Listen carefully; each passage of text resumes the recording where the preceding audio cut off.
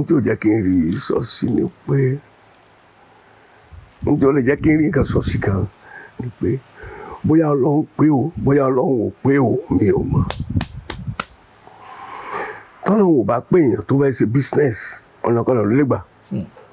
So àti rí i pé line business ló bá lọ yẹn. Òun àtọ́lọ́run ló máa lọ jíyìn fún. So tọ́lọ́run bá pè é tó ṣe bẹ́ẹ̀ yẹn tó ṣe bẹ́ẹ̀ ṣe wí o. No sack 40 pastor alone. Mo rí tó ṣe bẹ́ẹ̀ yẹn o. Ẹkún máa ń bẹ fáláì gbọ́ràn ó dìgbà tó bá dọ̀run o fi dúdú pé funfun òun kókó lọ pẹ̀lẹ́ ó dìgbà tó bá dọ̀run o. Torí mo rí kinní kan tọmọ ìjọ bàbá Adeboye gbé síta tó tí bàbá sọ pé òun fẹ́ máàjì religion. Bẹ́ẹ̀ sà. I don't know how far it is true. Mo dẹ̀ ní kó bọ́ síta kó deny kinní. Torí how can kó ẹ̀ máàjì idolatry Muslim with Christian. Kí ló fẹ́ jáde ń bẹ̀ yẹn? Kò tẹ̀ yé mi sà, bíyá Chris Lahab ní ká pè sà.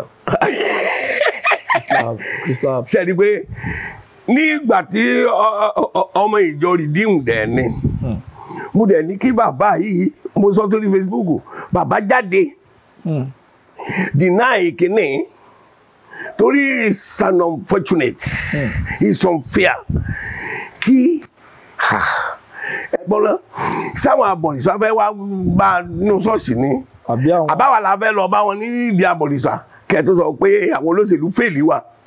Mo sọ̀rọ̀ sí bàbá Kumuyi nígbà tó lọ sí Àbújá lọ́dọ̀ Buhari, mo ní kí ló gbà pé síbẹ̀ torí mi ò mọ̀ tó wà lọ.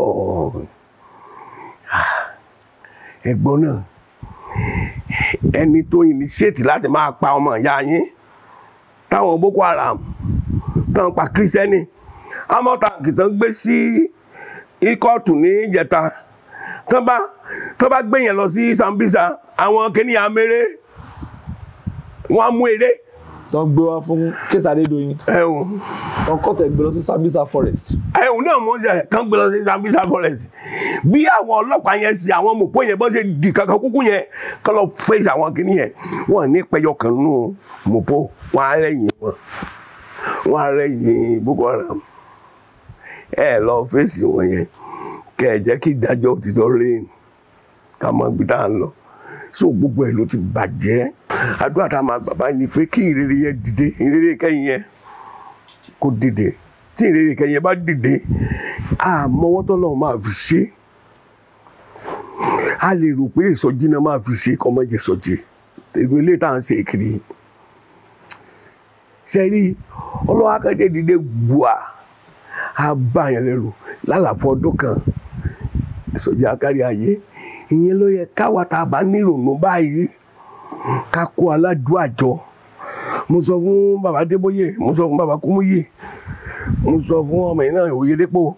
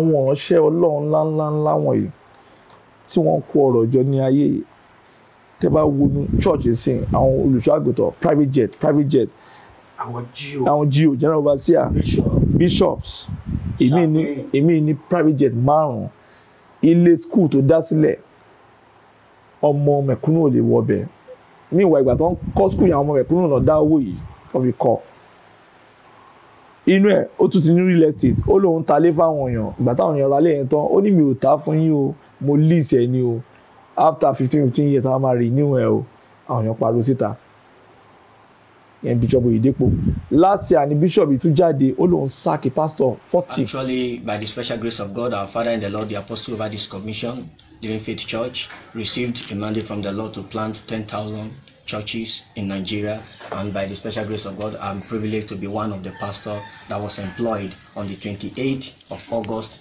year 2020. That was last year. So after that, I engaged in kingdom advancement endeavor. I've been going about doing my duty to the Lord Almighty, trying my possible best to make sure I win souls to Christ. And unfortunately, on the 1st of June, and here is my deployment letter. This is my deployment letter. You can see that, you can view it. This is my deployment letter, which carries my name and my station. So on the 1st of July I received a call from the state church that the state pastor wants to see me. So I thought I am the only one, so I was surprised. I went, and when I went, I saw some pastors, over 40 pastors seated. So I joined them. Few minutes later, we were issued a letter, and here is the letter. Here is the letter. So I tried to open the content of the letter to see what was there. I saw that it's a letter of release, and it says, consequent upon the recent performance review, which revealed that your church growth index fall below expectations, please be informed that your service as a pastor in charge are no longer required from this commission with immediate effect. You are to vacate the official accommodation and hand over all properties of the ministry in your custody, including the staff ID card, and to the area pastor before departure. So I called the management the following day to know what has really happened. Since I do not engage in any dubious act or any evil act. So, and what I was told from the management was that, you see, Pastor, it is well, this commission doesn't operate at a loss. So I was so surprised. So, and they also told me the total income that is generated from my station should be able to cater for my welfare and my accommodation. So as a result of low income, I am hereby dismissed.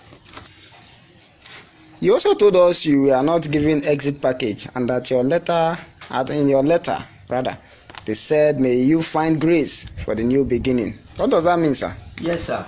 When I received the exit form, I filled everything needed to be filled, and everything was intact. I gave the letter to them. Nothing like exit package, nothing was given to us. We just have to just go like that. All right, Pastor Godwin, you also told us that you were asked to vacate your accommodation. Yes, I was told in the letter I am to vacate it with immediate effect and hand over everything to the area pastor. Possibly that is what they said. And you see, I have to just try to run around to see anywhere I can just get accommodation.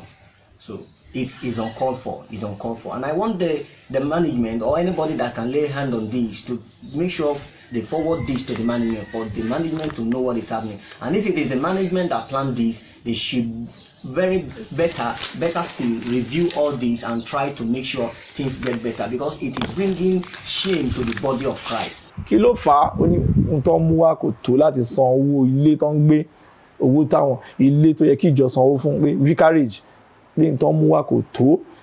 Ó wá sọ ní their blatant failures. He didn't say go and bring the rich. People are confused about our ministry.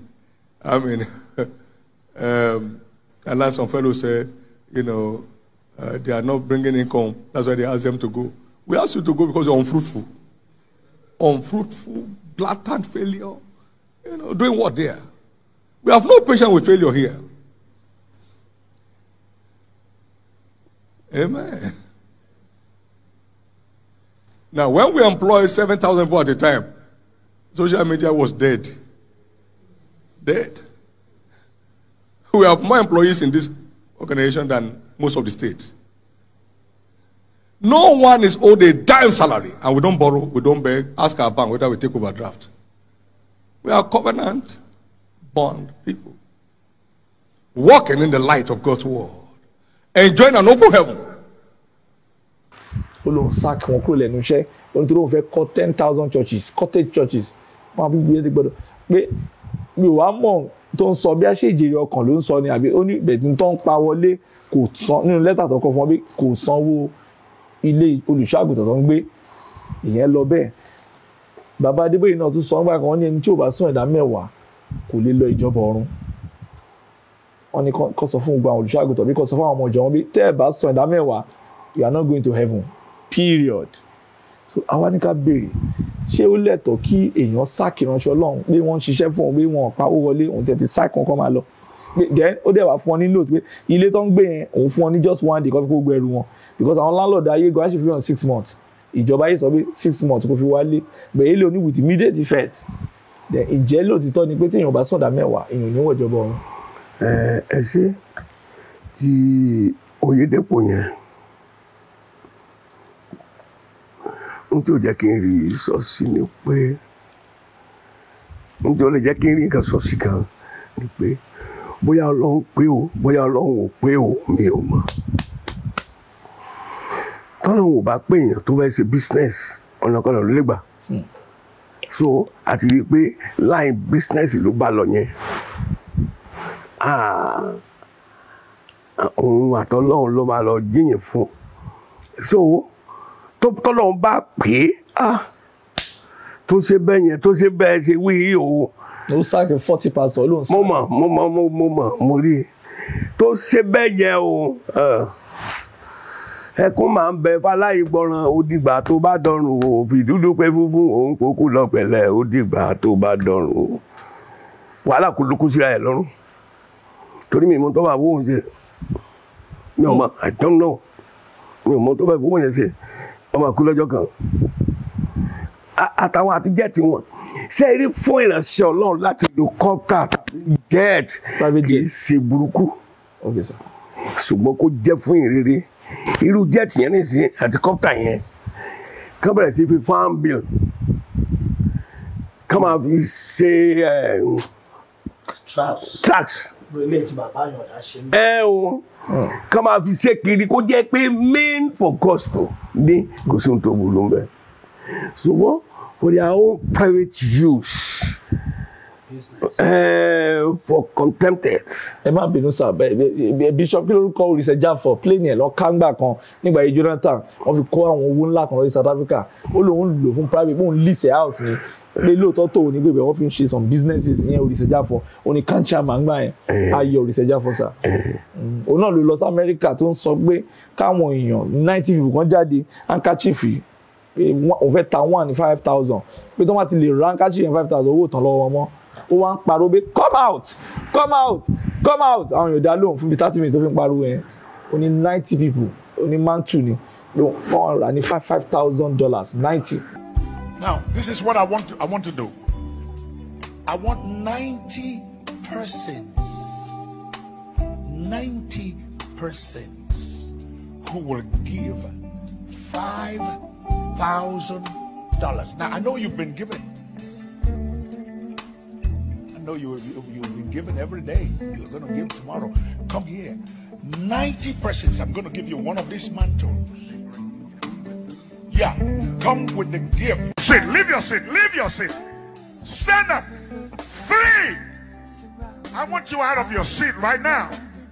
You are all over this building. Stand up. Stand up. I'm telling you, if you believe I'm a man of God, God sent me, and I'm not doing this of my own will. 4. Get out of your seat. Get out of your seat now. Get out of your seat quickly. Come on. Come on. Get out of your seat. Greg, are you counting for me? I got about 60. No. I mean, I got about 60. There's still 30 people out there. They're out there, but I don't have all the time to wait for you. I'm gonna one more number, and you need to be standing here. You need to get out of your seat. Don't be amongst those that miss God. Don't miss God now. Not now, not now, not now. Don't miss God. Àwọn yẹn iṣẹ́ ìrẹsẹ̀ Ọlọ́run sẹ́. Àwọn yẹn iṣẹ́ ìrẹsẹ̀ Ọlọ́run. Ṣùgbọ́n Kumuyi àti bàbá Adeboye mo mọ̀ wọ́n ní ìrẹsẹ̀ Ọlọ́run. Mi ò tí ríran tàbí kí n lálàá rí Oyedepo. But ṣe rí bàbá Adeboye àti bàbá Kumuyi mo lálàá rí wọn. Ọlọ́run pé wọ́n ìpè Ọlọ́run wà lórí wọn. Ṣùgbọ́n mo sọ̀rọ̀ kan sórí Facebook torí mo rí kinní kan tọ́mọ ìjọ bàbá Adeboye gbé síta tó tí bàbá sọ pé òun fẹ́ máàjì religion. Bẹ́ẹ̀ sà. I don't know how far it is true. Mo dẹ̀ ní kó bọ́ síta kó deny kinní. Torí how can kó ẹ̀ máàjì idolatry Muslim with Christian? Kí ló fẹ́ jáde ń bẹ̀ yẹn? Kò tẹ̀ yé mi sà, bíyà Chris Lahab ní ká pè sà. Chris Lahab. Ṣé rí pé nígbà tí ọmọ ìjọ Redeem dẹ̀ ni mo dẹ̀ ní kí bàbá yìí mo sọ sórí Facebook bàbá jáde deny kìíní torí it's an unfortunate it's unfair kí ẹ̀gbọ́n náà sáwọn abọ̀rìṣà fẹ́ wá bá nínú ṣọ́ọ̀ṣì ni àbáwá la fẹ́ lọ bá wọn ní ìdí abọ̀rìṣà kẹ́ẹ̀tọ́ sọ pé àwọn olóṣèlú fèlì wà mo ní tó bá jẹ́ photoshop ni ẹ̀já gbọ́ tí ìbá ti ṣe photoshop kò dínà ẹ̀ but bàbá Kumuyi wà ń bẹ̀ àwọn kan gbé ọ̀pá burúkú kan dání mo tẹ̀lé mo wo kíní ẹ̀ títí tí kò yé mi.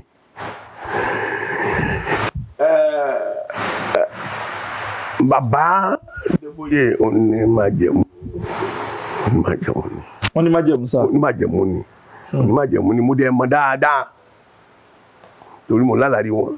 Bàbá Kumuyi náà the same thing. Ṣùgbọ́n ṣe mọ̀.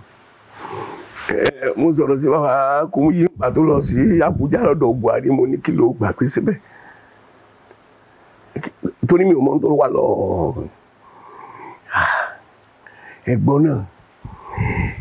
Ẹni tó initiate láti máa pa ọmọ ìyá yín táwọn Boko Haram tán pa Kírísítẹ́nì amọ́tàǹkì tán gbé sí ikọ́ọ̀tù ní ìjẹta tán bá gbé yẹn lọ sí Sambisa àwọn kìnìún améré wọ́n mú eré tó gbé wá fún kéésì Adédoyin wọ́n kọ́ tẹ̀ gbé lọ sí Sambisa forest. Náà mo ń ṣe kán gbé lọ sí Sambisa forest bí àwọn ọlọ́pàá yẹn ṣe àwọn mọ̀pọ̀ yẹn bọ́ ṣe di kankan kúkú yẹn kán lọ fèsì àwọn kìíní yẹn wọ́n ní pẹyọ kan nù mọ̀pọ̀ wọ́n á rẹ̀yìn wọ́n á rẹ̀yìn Boko Haram lọ fèsì wọn yẹn kẹ́ ẹ jẹ́ kí ìdájọ́ òtítọ́ rèé ká mọ ibi tá à ń lọ so gbogbo ẹ̀ ló ti bàjẹ́ tí mo kàn fẹ́ sọ ni pé advice tí mo fẹ́ fún bàbá Adeboye báyìí ni pé eléyìí tí mo sọ yìí kó lọ deny ní gbàgbà tí ò bá sì deny tó bá jẹ́ pé lóòótọ́ ló sọ kó lọ yí padà. bí wọ́n fẹ́ ṣe ẹ̀sìn pé gbogbo ẹ̀sìn àgbáyé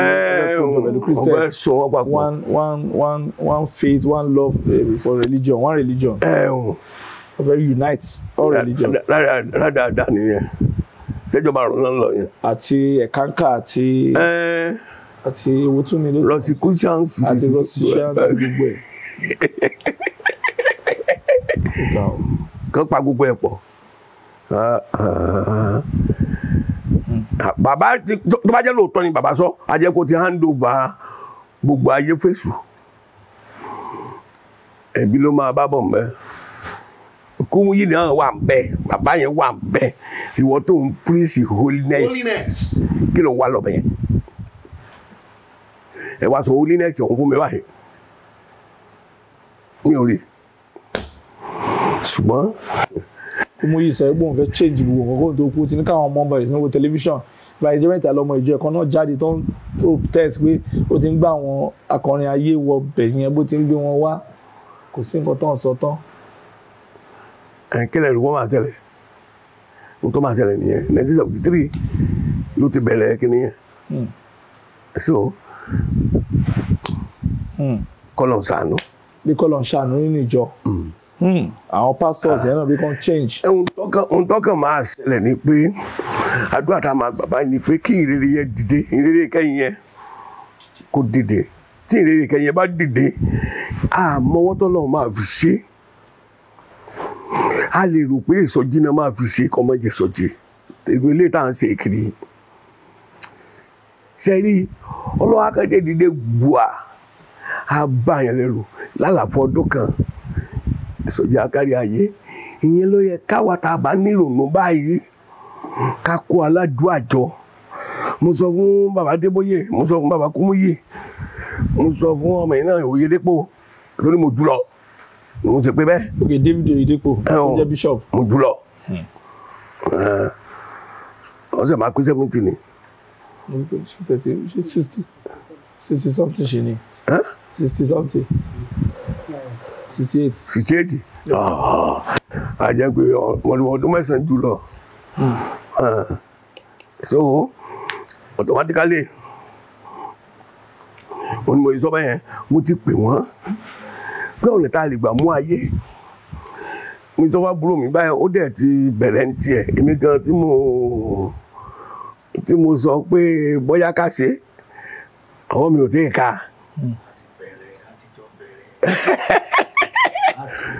mo ní ká kó 100 aládùúgbò àjọ kan dá wọn sí méjì ká kó 50 sínú ilé kan ká sá máa gba olúwàgbáyé táwọn 50 yẹn bá ti kó ká 50 mi ní bọ́ síbẹ̀ but àwọn tó lọ fún research yẹn àtàwọn tí ò bá wọn bẹ̀rẹ̀ yẹn kan sanwó oṣù wọn kan wọ́n ní 50,000 kan lọ táwọn ilé bá ti parí káwọn tó lọ fún research kan tó wọlé 5 million ní lóṣù. What is 5 million to baba? Àwọn mẹ́tẹ̀ẹ̀ta yẹn. Ṣùgbọ́n wọn rẹ́dí ìgbàjá kọrin kan ó ní gbà wá o Elédùmarè èṣù máa ti kó gbogbo wa níyì lọ. Kọ́lọ̀ ṣàánú. ọmọ yín kan dẹ̀ kọrin kan ṣe evangelist Adé ó ní kílẹ̀ tó ṣú o ilẹ̀kùn náà létí. Bẹ́ẹ̀ni. Ìgbà náà lọ́rẹ́ wa yóò kábàámọ̀ pé ó ṣe o kò sí àyè mọ́ súnmọ́ Ọlọ́run o ọ̀rẹ́ kó lè súnmọ́ ó fẹ́ràn rẹ̀ o ẹ̀ṣẹ̀ ló mú yàpá wá dágbére fẹ́ṣẹ̀ kó lè mọ̀ bó ti fẹ́ ọ bọ́lọ́run lájà kó lè rojú rere rẹ̀.